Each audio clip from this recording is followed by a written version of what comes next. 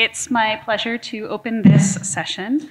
First, we're going to hear from one of our past ACNS presidents, Dr. Gloria Galloway from The Ohio State University. Dr. Galloway.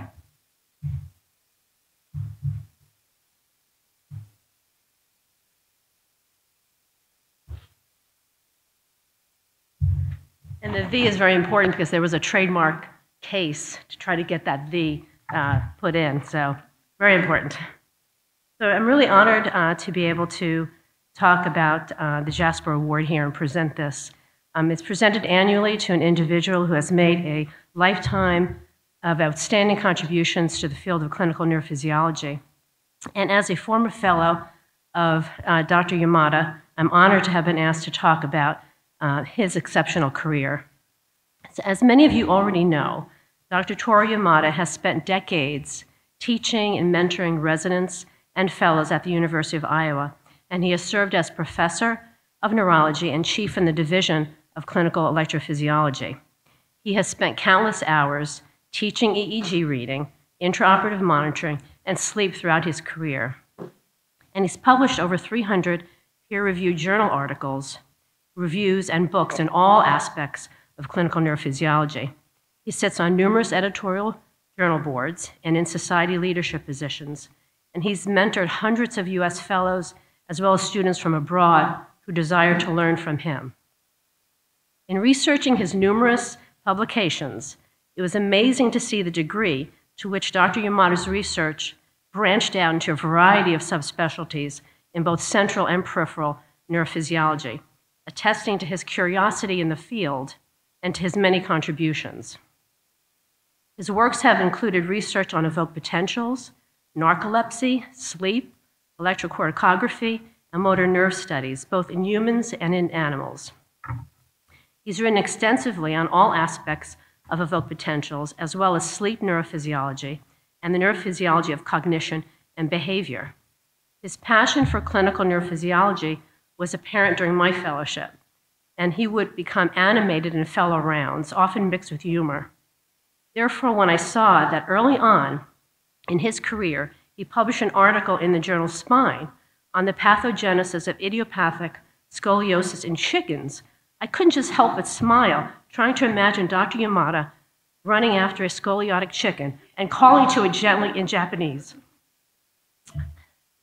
Some of my fondest memories as his fellow included reading EEGs together. And at those fellow sessions, Dr. Yamada would discuss the nuances of EEG, situations in which various patterns were found, and often interjected examples. He was never hurried and enjoyed explaining the details of each case. And in those days, we had paper EEGs, and we would sit going through stacks of them for hours. Our intraoperative carotid studies would come into the lab by way of a paper recording with a needle moving the paper along slowly. So I know I'm aging myself here. But he was an engaging professor, he is an engaging professor, who taught by example, not by intimidation, and he strove to instill in his fellows his love of clinical neurophysiology.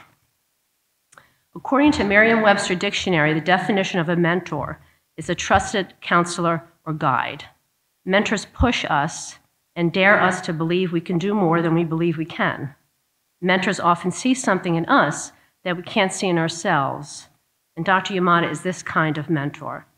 Now, what many of you may not know is that Dr. Yamada has many side hobbies, some of which may surprise you, but these really helped extend my learning as a fellow outside of clinical neurophysiology.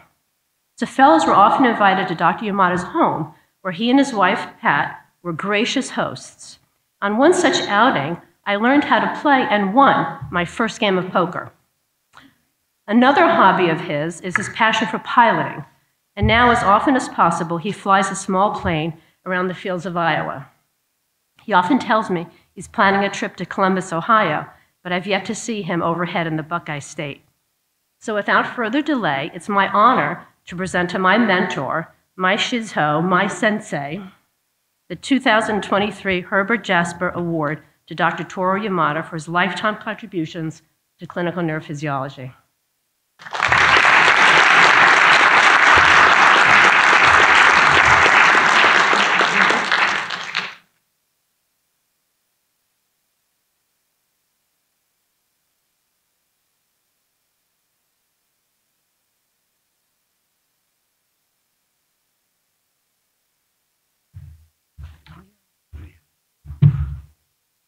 I just want to make a few words.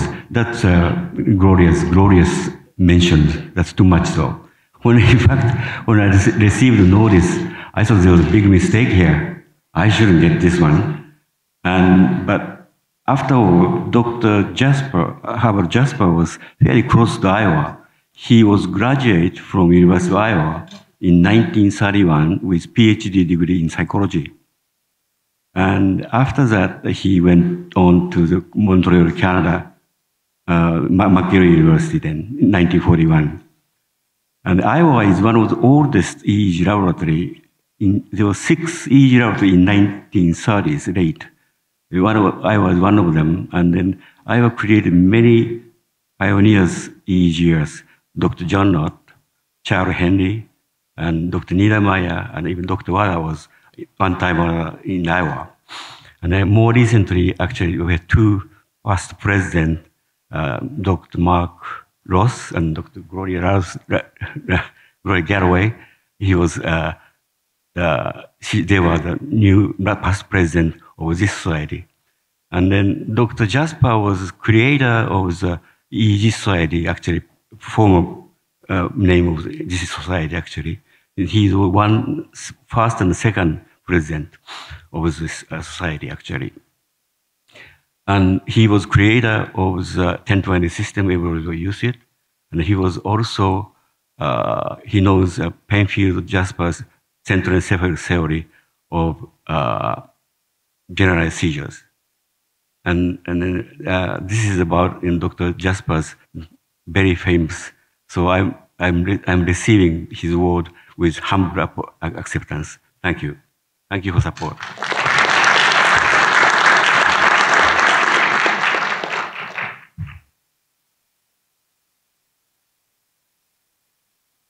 I know it starts in 1974. That's the first picture that I have. It's now my pleasure to introduce this year's recipient of the Pierre Gloor Award.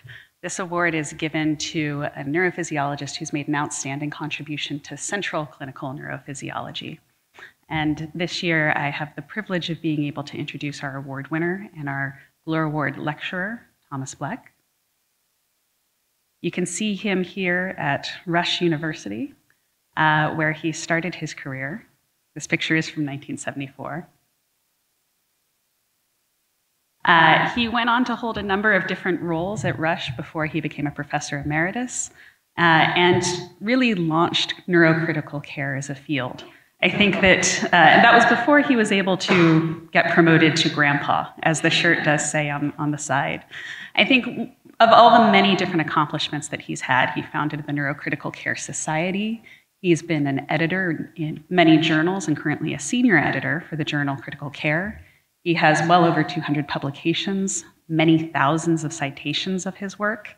I think for me, one of the most impressive accomplishments are some of the unsung and potentially less glamorous contributions that he's made to the field. You take a look at his CV, he serves on any number of data safety monitoring boards. He's on the Siren Steering Committee for NIH to help lead clinical research in neurocritical care topics. These are the kinds of things that take a lot of work, a lot of dedication towards the field to help move things forward, even if it's not necessarily the thing that puts your name up in lights or gets as much individual attention, but really all of the landmark work that's happened over the last several decades in neurocritical care, he's had one hand in one way or another. Most recently with the ESET trial, which I think was a landmark study in our area. Can you do the next slide, please? Early on, he published one of the first papers describing treatment of refractory status epilepticus. And looking at the meeting today, it's sort of hard to believe that there wasn't a lot of work in this area until recently, but really pioneering that idea that you can treat refractory status epilepticus and you can gather evidence about how to treat it and what might be effective and what not.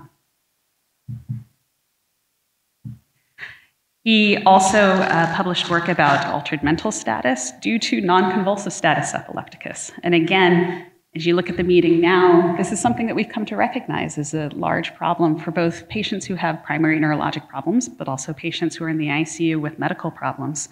And so some of what we learned came from those initial reports describing that, that contribution to altered mental status. More recently, he was one of the co-authors on the ACNS consensus statement about continuous EEG monitoring in critically ill adults and children, and on the standardized terminology for rhythmic and periodic EEG patterns, that original ICU EEG paper that's become such a landmark and has served as the bedrock for subsequent iterations. So for all of these reasons, while he's a giant in neurocritical care, he's also a giant for us as neurophysiologists in really bringing together the disciplines, bringing true critical care. I think he's boarded in 6 specialties at this point: true critical care, medicine, as well as neurology, as well as clinical neurophysiology. And having them come together in a way that helps us take the best care for our patients has opened up an entirely new field of inquiry and clinical care for our patients. And for that reason, I can think of nobody more deserving for this year's PR Gloor Award than Thomas Black. Please help me congratulate him, and we'll have the privilege of hearing him speak.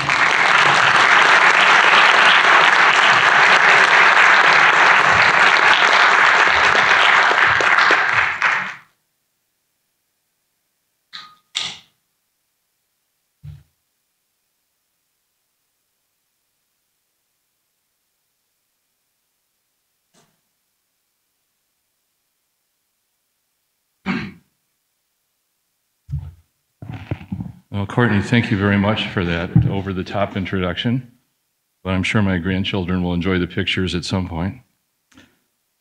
So as an entree to this, I should say one of my professors used to talk about one of his predecessors, a guy named George Katzius, by saying that he was the Christopher Columbus of movement disorders, because he didn't know where he was going when he started, he didn't know where he was when he got there, and even though he wasn't first, he took all the credit. And I will try to convince you that those 3 attributes characterize my career. So I'm going to talk about Hans Berger meeting ECMO. These are my disclosures. The only one I should mention is that I continue to do some work with Sarah Bell, and I will mention a rapid EEG later in the talk. So I mentioned this title to my friend Adriana, who misunderstood what I said and thought this was going to be the topic of my lecture. Well, maybe that would have been a better one. We'll see. These are the previous recipients of the Gloor Award, and many are in this room here, and I'm really honored and humbled to be in this company. These are 2 of the past presidents of what was then the American EEG Society. In 1978, Frank Morell, who was my mentor in epilepsy, and in 1979, Pierre Gloor. They were both fellows of Dr. Jasper, so I'm happy that I can dovetail into Dr. Yamada's talk here. And I had the privilege of getting to know Dr. Gloor through Dr. Morell at several meetings. A very impressive person to know. This, by the way, is Berger's original EEG machine, which probably wouldn't survive the trip to the ICU, much less be able to record much in that environment. His original publications included a lot of hand drawings of the recordings he saw. As you can see in each of them, there's a tracing that we might consider the alpha rhythm above what was then the beta rhythm.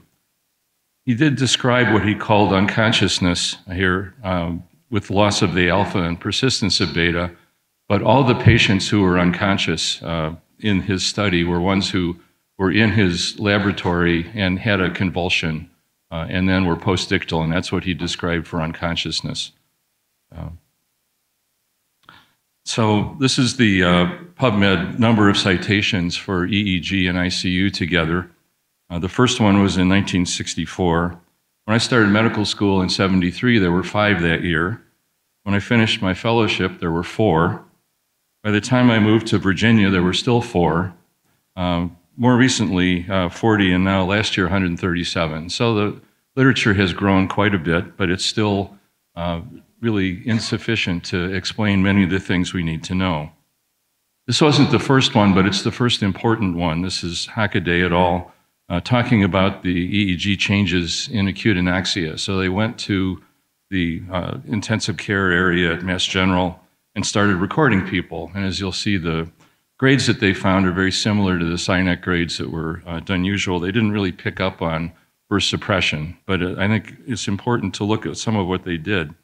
So if you look down at table 3, they had their grades of EEG abnormality compared to the total number and the surviving number of patients. And footnote number 1 sort of stuck in, I think, without a lot of thought, was that, oh, some of these records have epileptiform activity, something we'd probably pay more attention to now. In 1969, Pamela Pryor and her colleagues came up with this device that is eerily similar to amplitude integrated EEG. This is the first real so-called cerebral function monitor. And they published some of their studies. The one on the lower right there is recording over several hours in somebody with a barbiturate overdose, showing that the activity went from fairly low amplitude to much higher amplitude as the patient recovered. This is a publication by Max Sadoff, who was the chair of anesthesia when I was a medical student, noting that if a skilled anesthesiologist had an EEG, it would be useful, but most of the time it was useless. This is the first publication I can see that had a compressed spectral array. This was Reg Bickford's work when he was still in San Diego. Obviously not a great reproduction of it, but this was the first notion that you could compress data and display a lot of time on a single page. Well, when I was a fellow and a young attending, this was an EEG machine that you used. It was about 4 feet long, fairly heavy, but had good wheels. And you could take it up to the intensive care unit if you were really brave. And you can imagine how much of the space this took up next to a bed. So the nurses were never all that happy when I would say we need to do an EEG because it took up a lot of their room. Now, the recording was 10 seconds per page. So if you did 24 hours, that's 8,640 pages. When we did epilepsy monitoring, we did it at half speed, but that's still a whole box of paper every day. And worse than that, somebody's got to look at it. Right? So over time, probably the biggest advance in critical care EEG has been in data reduction. At that time, I was taught that a burst suppression EEG meant that synaptic transmission was blocked, and therefore a seizure could not occur. And the people who knew that knew it because they knew it, not because they'd ever actually studied it. And as a consequence, you would come in, turn on the machine for a few minutes. If you saw about 10 seconds per burst, then you'd turn it off and come back in a few hours. If the bursts were too close, you'd increase the barbiturates, and if the bursts were too far apart, you'd hold it for a while. And that was the treatment of refractory status. Also the same treatment for increased intracranial pressure. But one day I turned on the machine and then I got distracted and let it run. So this is your continuous record, 10-second page. So we got a burst, some suppression, a burst, some more suppression, another burst, more suppression. So I thought, well, this looks pretty good, but I forgot to turn it off. And then I saw this. This is a bipolar leftover right. So, well, what's a 14-second seizure among friends? This brain's pickled in thiopental, but I better keep watching to see what happens. And sure enough, you saw this. Now, this patient's paralyzed. This is not neuromuscular activity. This is a real seizure happening when it's impossible to have one. I still don't know the mechanism of either the bursts or why seizures can break through with this supposedly complete synaptic blockade, but it's obviously not complete, and it obviously means that burst suppression doesn't protect you from having seizures. So these were things I thought of as myths about burst suppression, that it was either necessary or sufficient, and Frank Drisling has shown this quite well. I also thought I could pretty easily teach this pattern to non-neurologists, and I would come in the morning and people would say, you know, I gave grams and grams of pentobarbital, and I couldn't get these bursts more than 6 seconds apart, and there's a ventilator artifact every 6 seconds. The EEG is as flat as the state of Kansas and stays that way for days. Those patients did pretty well, which I think is still something I need to understand. But anyway, I don't think of these as myths anymore. These are nitwitticisms. They're things that sound smart, but they're really stupid. So we give these anesthetic drugs. I'm not an anesthetist or an anesthesiologist. I did play one at Rush on the faculty.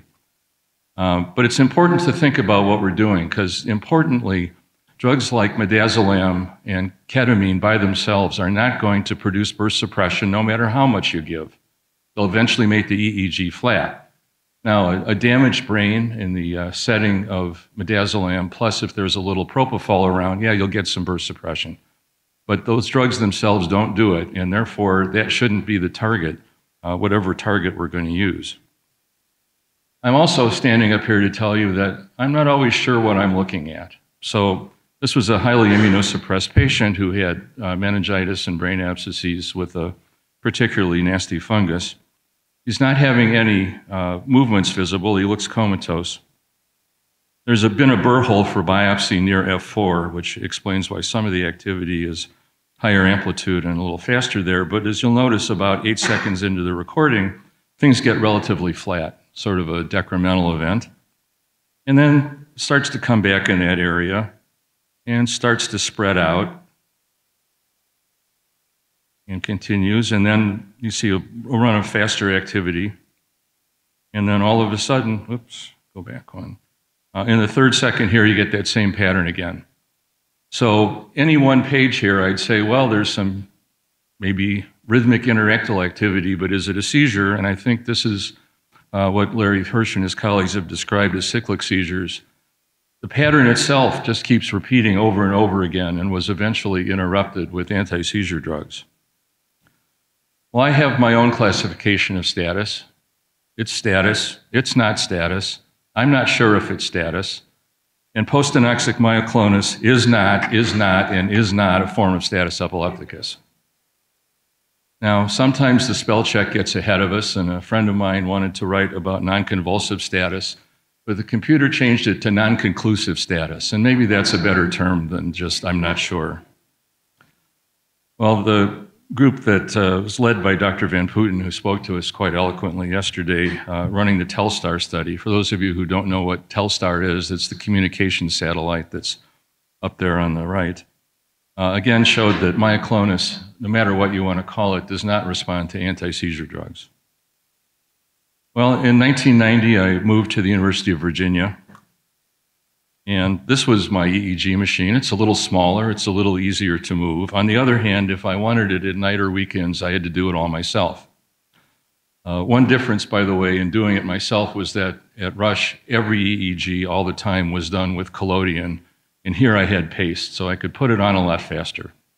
But nevertheless, there was no one to help me with it.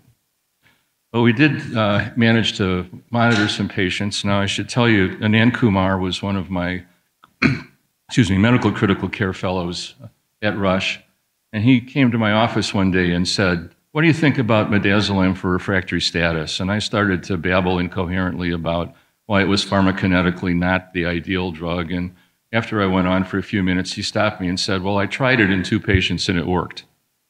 So then I was smart enough to shut up and listen, and that's really been my whole career. Stop talking and listen. So these were a couple other patients then that we studied, a total of 7, and as happened, the first 7 patients with refractory status all responded to high-dose intravenous midazolam, so I thought we were onto something. This illustration on the left, by the way, was one channel of an EEG that I printed out on paper, cut apart, and made it like you would see with an EMG raster setup, just to get it all on one page, because I was presenting this to intensivists who could care less what the recording looked like. And I see my line slipped up again, but this was a before and after of another one of the patients. So I thought this was pretty good stuff. But then I got really lucky, and Dick Moberg's here in the audience. And through an arrangement that we had with Hewlett-Packard at the time, I managed to get a hold of one of these machines. Now, this was an 8-channel EEG recorder that put the EEG data onto this 24-hour removable hard drive. And then I could both watch it as it was going on, but I could also put it in another machine and go back and look at the whole 24 hours. Well, if I looked page by page, it'd be another 24 hours. But you can see already on this that there was also a compressed spectral array, and this was displaying the 95% spectral edge frequency. By the way, to get a hard copy of this EEG, you triggered the laser printer down at the bottom, and that's how you printed things out. So this is a recording from one of the patients. These are 4 left parietal or left mesial temporal over 4 right mesial temporal bipolars. You can see toward the end something rhythmic is emerging and goes on to be a nice well-formed seizure and then stops with some postictal slowing.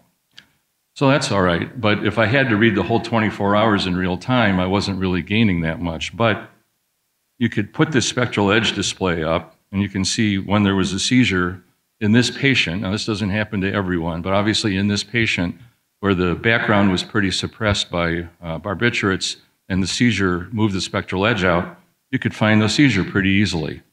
But you can then flip this on its side by time, and this was the first time you could take a cursor, find one of these peaks, and pull up the raw EEG. And this is how we did real ICU monitoring, probably for the first time. Now, Larry likes to blame me for starting the field. It's really Dick's fault, not mine. So in 1997, the earth moved, which was Mark Quigg took over the EEG lab from me so I could get back to running the ICU more. And he introduced 24-hour video EEG with technologists. And that still is the best thing because now I can just ask for one.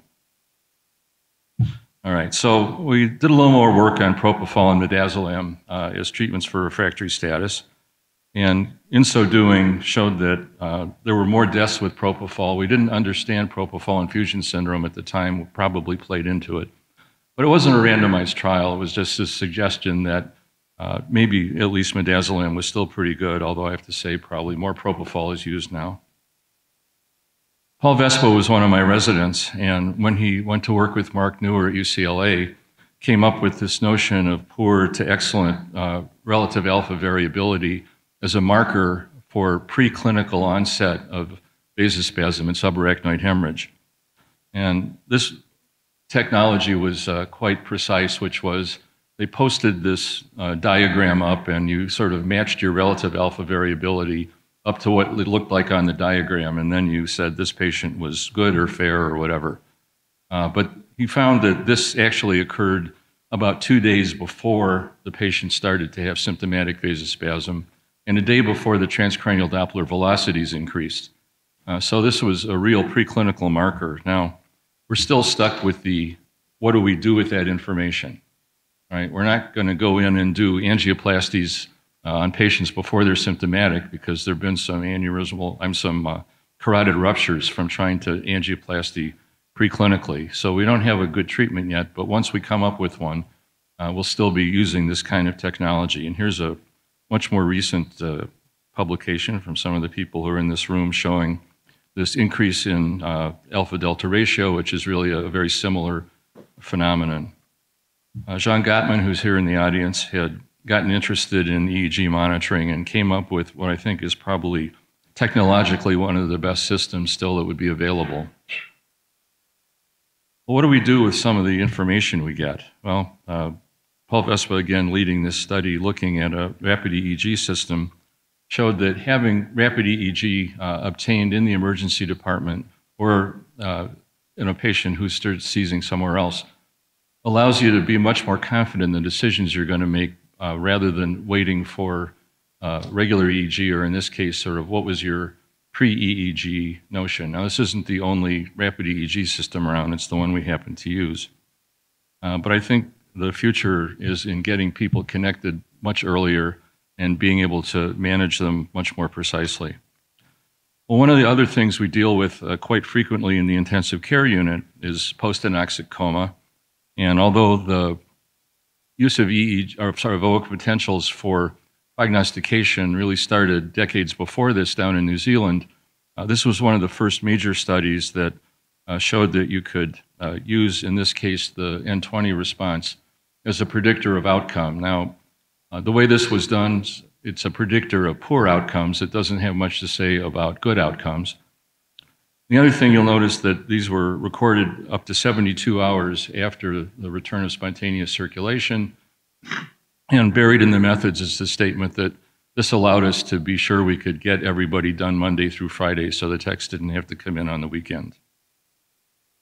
Nowadays, trying to improve on this, it looks like perhaps the amplitude of that response, in addition to its latency, will allow us to perhaps make predictions of good outcomes added on. Now, we haven't done this yet where I work, but I would like to get it started. You can see just amplitude measurements here. Of course, if you're going to do this now, you have to have really well standardized norms for your own lab for what these amplitudes as well as the latency should be. We see a lot of ECMO patients. For those of you who aren't familiar with ECMO, I'm going to explain a little bit about it. Basically, there are a lot of neurologic complications that can occur. I'm, of course, very interested in seizures and status, but I see these patients in consultation routinely, and it's sort of being back in residency because the equipment does not allow you to get magnetic resonance imaging. If you're lucky, you can get a CT scan, but it's difficult to move the equipment, but it's doable. But all these things that happen are going to be happening in an environment that was much more like the one in which I was trained. If you're interested, this is probably the best recent review looking at neurologic complications. And you'll notice on the right, there's a distinction between what's called VA and VV ECMO. So veno-arterial ECMO, as I'll show you in a diagram, takes deoxygenated blood from the venous system, oxygenates it, gets rid of carbon dioxide, pumps it back into the arterial tree under arterial pressure. VV does the same thing, but it puts the oxygenated blood back under venous pressure, just a little bit higher than what came out, and then it goes through the lungs and onto the heart. Well, it turns out that intracerebral hemorrhage isn't just a complication of having either too much anticoagulation or throwing small emboli, but one of the major causes of intracerebral hemorrhage in VV ECMO patients is rapidly dropping the PCO2. And we'd seen this before in some neuromuscular respiratory failure patients who had been slowly failing, had PCO2s of 100 or more with a lot of renal compensation, who we then put on a ventilator with fairly standard settings for an adult. So put on a ventilator with a rate of 12 and tidal volume of 600, their PCO2 goes from 100 down to 35, their pH goes to 7.75, and they're comatose from vasoconstriction, and sometimes they bled. So if you're ever lowering the PCO2 like that, you want to do it over a day or so, not over a couple of minutes. So this is a VV setup. The blue line coming out of the femoral vein shows the blood going into a pump. These pumps also control temperature. However, you can't use it for therapeutic temperature management because there's no feedback from the patient to know what the patient's temperature is. So you still have to have some other system that allows you to measure the patient's temperature in order to keep it corrected. The red line coming out of the artificial lung, then in this case is going into a carotid artery. Now that's what you see in infants where the right carotid is sacrificed and the blood is reinfused into the right carotid. I'm sorry, this is supposed to be going into the jugular vein here. So you could have a jugular catheter. So this is VV. It's coming from a vein going into a vein. And now oxygenated blood is flowing through the lungs, getting to the left side of the heart and being pumped out to the body. For VA ECMO, you have a couple different options. One is if on the left, the central cannulation, that's a patient who couldn't come off the pump in the operating room. They already had cannulae in and around the heart, so they just use the same ones. If you're starting this after a cardiac arrest or for some other reason, here they show blood coming out of the iliac vein, goes through the same circuit we saw before, but now comes back under high pressure into a femoral artery. And you notice the blood going up, and when it gets up to the top of the aorta, they show blue blood coming out of the ventricle. Right? So if the heart's not working at all, the system is very easy to run. You know what the PO2 is everywhere because it's what you are pumping back into the patient. But as the heart starts to recover, if there was a cardiac problem, but the lungs aren't normal yet, then deoxygenated blood is coming through the non-functioning lungs and starts to compete with the oxygenated blood coming in from the pump. And the point where the two mix is going to be very important. Unfortunately for the heart, the first place that deoxygenated blood is going is in the coronary arteries. Right? So even though the heart is functioning better, it's not getting good oxygenation. As the heart starts to improve, then that deoxygenated blood goes up higher and higher in the ascending aorta and eventually gets out to the subclavian. And one of the reasons these patients need to have right radial arterial lines is so that you can measure the PO2 of the blood that the upper part of the body is seeing, because you know it's probably 300 or whatever's coming out of the pump in the lower part of the body. And this has been called piebald syndrome because you're two different colors, or it's north-south, whatever you want to call it. And one of the important reasons to figure out whether the brain is getting adequate oxygenation is because if it's not, you want to be able to fix something. And there are tricks you can try to do to try and improve the oxygenation of that venous blood. So this is another illustration of that. You can see as the blue blood gets better, it's starting to fill up all the great vessels now. Well, so how can you monitor this? Well, one of the ways that this is standardly done is with near-infrared spectroscopy. You have, sensors that are over the forehead and then sensors on the legs. Why do you care about the legs? Because the cannula returning the blood into the femoral artery is about the same diameter as the artery, and the leg can become ischemic. Now, most of us deal with that by having a little bypass that goes distally into the femoral artery.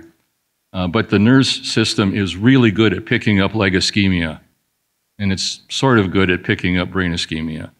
I think the reason it's sort of good is that what the leg is doing is really unaffected by anesthesia, but the signal you're getting from the brain is going to be affected by a lot of things, some of which are related just to oxygen delivery. But if you start to see a difference between hemispheres on the saturation on the nears, you need to fix that as best you can. Pupillometry is listed as something to do here. I haven't really done much of that. EEG I do as monitoring, again, looking for differences between the sides in this circumstance, and also, of course, looking for seizures. Evoked potentials, you could do evoked potential monitoring for the same purpose. Of course, your SSEPs are crossing over once you get into the brainstem, so hopefully you'd get a detection of a problem in that N20 response, assuming that the N13s got where they're supposed to be. This is one of the patients we cared for, a 19-year-old girl with cystic fibrosis who had had many episodes of hypoxemia and pulmonary hemorrhage, so she'd been anoxic many times before she got onto ECMO. And we were trying to figure out what was her neurologic status. She had sluggish pupils, but otherwise couldn't be examined because of her neuromuscular junction blockade. So here are the somatosensory evoked potentials. So we have good Erb's point, good N13, and we do have an N18, but there's no N20. Right? So now she's not dead. I know that to start with because her pupils work. And I also had an EEG that showed low amplitude slow activity. But in this circumstance, again, that lack of the N20 potential on both sides is a harbinger of bad things to come. So just recently, like yesterday, the Neurocritical Care Society published guidelines for prognostication in comatose adult survivors of cardiac arrest, which I commend for your reading as a way to try and add up all the different modalities we have for prognostication here. I won't go over them in detail. I will, however, tell you how I teach my ICU colleagues to read an EEG. I tell them it's very simple. A normal EEG looks like ventricular fibrillation. A normal EEG has no periodic components except during stage 2 sleep. The more your EEG looks like sinus rhythm, the worse off you are, right? So if you know those things, you're in pretty good shape.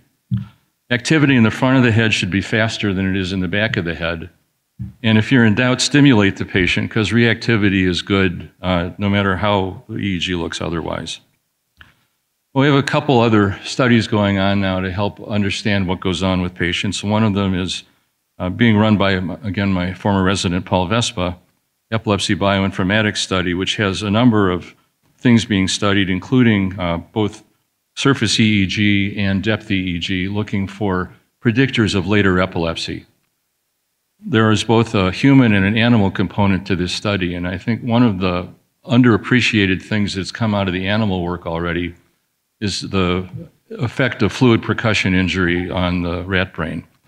So people have used fluid percussion as a model of brain injury for decades, and it's been assumed all this time that the changes you see when you do lateral fluid percussion that produces cellular damage in the hippocampus was a consequence of some traveling wave of pressure.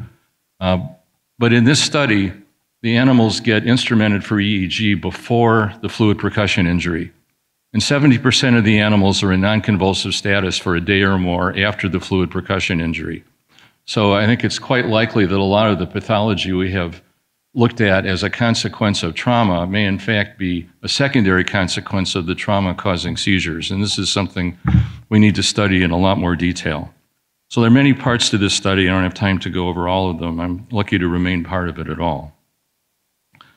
Some of the other things we're looking at, this is from Brian Edlow at Harvard, looking at patients who are in the recovery phase after traumatic brain injury and doing studies that involve both EEG and functional MRI in the setting of trying to activate the brain with methylphenidate. We've studied several patients already, but we're obviously still in the infancy of this. And the EEG parameters of this are really quite important in understanding what goes on. We're looking toward being able to use a closed-loop sedation system in the intensive care unit by various EEG measures that could then allow us to tune a drug like midazolam or propofol. Of course, benzodiazepines in general have a bad rap for ICU sedation because of their longer half-life. Even when you give a short drug like midazolam, that's active metabolites will accumulate and it'll be around for days if you're giving more than just single injections. And also there's the question of, do the benzodiazepines cause more delirium than other drugs? Probably true. Another way of looking at the question of what the EEG predicts is trying to figure out in the first day or so after an injury, can you predict the long-term outcome? And this is looking at phase relationships between various parts, various measures from the EEG, suggesting that you can, in fact, find things very early on that will predict prognosis. Part of the bugaboos of all these systems have been how often does somebody look at it and how often does it get reported? So Larry's been fond of saying we do continuous recording and intermittent analysis. This is actually a couple of the authors are in the room here, Nicholas and Jim. If you have a frequency at which the EEG is being analyzed, you can see in this survey of what's done, it's pretty intermittent information. So unless somebody in the ICU is looking at the monitor, you may miss seizures until somebody comes back and looks at it. And somebody's recently been trying to apply the Nyquist criterion to this frequency to see what we ought to do. The detection of covert consciousness is an area in the intensive care unit that we're quite interested in and afraid of, because we've now come to realize that there are a number, not a huge number, but a number of patients in whom there's no motor output, and we assume that they are unresponsive, but their problem is they're de-efferented. This started, of course, with studies doing bold imaging and functional MRI of asking people to imagine either playing tennis or moving around their house and showing that they would activate areas of brain routinely as answers to questions. And there are now machine learning techniques to try and extract that information out of the EEG as well. And so this suggestion is that you can actually use a combination of these materials to try to detect the patients with covert consciousness without having to go through doing a very long and tedious study in the magnet. So hopefully we'll be able to pick up these people further or faster. Of course, the question then is, what do we do for them? And if they're awake and often sentient, we need to treat them differently than we would someone who is truly unresponsive. You can also use some of the older neuropsychological paradigms like P300s or mismatch negativity to pick up patients who in fact have some degree of awareness, and maybe do this as a screen before going on to the more difficult studies. Spreading depolarization has been brought up many times in this meeting. There are a couple of things that go on here, but I think the main thing to keep in mind is that in a number of conditions, you see spreading depolarization, and for the 30% or so of you who have migraine, that's what's happening as your scintillating scotoma is enlarging, after which you then get the headache because of vasodilation related to all that extracellular potassium. But for some reason, patients with acute brain injuries, in particular subarachnoid hemorrhage, but also ischemic stroke and trauma, get vasoconstriction as a consequence of that. So there's some failure of coupling between probably the potassium release and the nitric oxide effect on the vascular caliber. So they can get ischemia with delayed infarction, as we see in subarachnoid hemorrhage, related to the spreading depolarization. And at some point, I'm hopeful that we'll be able to say we have a drug or some combination of drugs that will inhibit at least the vasoconstrictive portion of spreading depolarization, or maybe inhibited completely. Depth electrodes in the setting of acute trauma where you have obviously surface recordings, but also someone can leave either a strip or a depth electrode behind, finding a large number of seizures that we hadn't previously understood. There have been a few talks on that at this meeting already. Don't know what to do with that information. Should these things be suppressed? Does it make a difference in outcome? I think we have a long way to go here. The SIREN group, which is a combination of workers from both the National Institute of Neurologic Disease and Stroke and the National Heart, Lung, and Blood Institute, focuses on studies that can be started in the emergency department, but then are often carried on up in the intensive care unit. The BOOST trial is the major trial looking at whether measuring brain oxygen and treating it will improve outcome after a severe head injury. Emily Gilmore has a sub-study called ElectroBoost to see whether adding electrophysiology studies can improve our ability to manage these patients. So I was privileged to be part of the ESET group. I'm going to talk about that just for a moment, but I've been doing this for a long time. This is my first paper. And for those of you who don't read cuneiform, I'll just give you the bottom line here, which was even back then, they knew what to do. So these are the publications on status over time. There was one back in 1897 that made it into Index Medicus, but when I started medical school, there were 18 papers on status. You can see how this has grown over the years. This was the sort of bottom line of ESET, which was that of these three drugs, levetiracetam at 60 milligrams per kilo, fosphenytoin at 20, or valproate at 40, there was not an obvious difference. You have to remember, though, what was success here. Success was you were no longer convulsing, and you had at least one step improvement in your RAS score. So there are probably patients who succeeded, but didn't get that improvement in their RAS score either because of their previous benzodiazepines or because they were postictal. So in the next stage of this, which I'll describe in a moment, we want to use one of the rapid EEG systems to try to make a very quick determination as to whether the seizures have been controlled. And see, of course, we're not going to try all three drugs again, and I'll talk about that again in just a second. People are mostly familiar with the New England Journal study from which that infographic was drawn. This one that was in the Lancet, though, gives you breakdowns according to what the most likely successful drug or least likely successful drug was in a particular age population. So, for example, in children, the drug that was most likely to be efficacious, listed here, valproate, or if you look at the middle age range, then you had phenytoin. So the point here was not that the study was powered to do this, but if you wanted to use this information, there'd be nothing wrong with using it. However, most people, I think, have said, well, levetiracetam's easy to use, and now we can give it as a syringe IV push instead of having to give an infusion, so we'll just go with that. You might wonder why there's no lacosamide in this. At the time this was done, we started it, lacosamide didn't have a pediatric indication, and these already had to have indications for the condition being treated. It was also going to be difficult to get it to look exactly the same as the other drugs so that the investigators would remain masked. On the right side of this slide, the age groups are broken down even more finely, but again, now there are fewer and fewer subjects in each age range, and therefore I wouldn't make a whole lot of which drug was best on that basis. This is the ESET management group.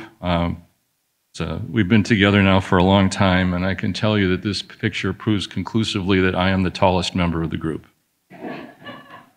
So other things that have come out of that, I don't know if Eric's still here. Eric and many of the others looked at the data on who got intubated, right? Well, it turns out that nothing about status epilepticus that you can measure determines who gets intubated. Nothing about the drugs determines who gets intubated. The main determinant of intubation is what center you're at, right? So there's really not been a consistent way, and we didn't have a consistent rule for why you got intubated.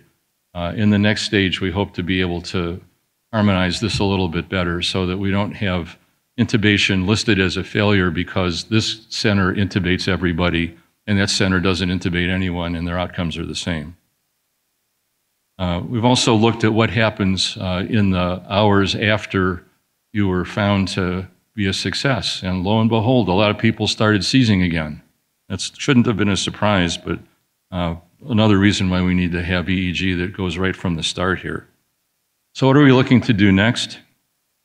We'll have a study, depending on your pronunciation, it's either KeySet or cassette, where we'll take levetiracetam as a single agent compared to levetiracetam plus 1 milligram per kilo of ketamine and lev plus 3 milligrams per kilo of ketamine. Now those doses are picked. The 1 milligram per kilo gets just over the predicted serum concentration that looks to be effective as an anti-seizure drug in animals. I'm not talking about protection against nerve damage as a consequence of status. I'm talking about what looks like an actual anti-seizure effect. The 3 actually will get over the so-called dissociative concentration that's predicted for humans. So we'll see, maybe it's more efficacious, but maybe there are more side effects. Anyway, we had our first run through, and the NIH, of course, gave us a lot of very nice suggestions, as they're prone to do. But we did get a score, so we're hopeful it'll go up. I already mentioned rapid EEG there. We're also looking to introduce rapid EEG devices into emergency departments in a stepped wedge fashion to see how being able to get this information in all patients who have altered awareness affects the behavior of the emergency physicians. So with that, I'd like to conclude. This is a short list of the people who have assisted in a lot of this work. I obviously didn't do any of this by myself. I also want to call out my wife, Laura, who keeps me on the straight and narrow and puts up with my inability to retire. So thank you very much.